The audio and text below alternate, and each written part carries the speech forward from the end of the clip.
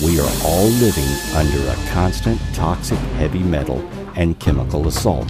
Geoengineers have cut the rainfall in California with the continuous spraying of aerosols and use of ionosphere heating. The drought has already wreaked havoc with the state's agricultural sector. The result? California is heating up, losing most of its water and drowning in particulates. Its citizens will be at the mercy of the government to supply food they can no longer provide for themselves, leaving the government in total control of the population. Mainstream media is doing everything it can to either spin the subject or completely omit it from any coverage at all. GMOs, or genetically modified organisms, are living organisms whose genetic material has been artificially manipulated in a laboratory through genetic engineering, or GE.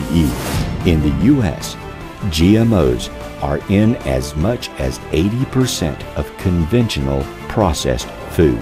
The long-term impacts of GMOs are unknown, and once released into the environment, these organisms cannot be recalled. Diminished wind also contributes to reduced evaporation over oceans and thus increased drought on land masses.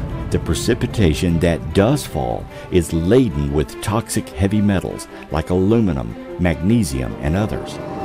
Electronic systems such as HAARP are used to lock certain weather patterns in place and bring rain to some, while others fry.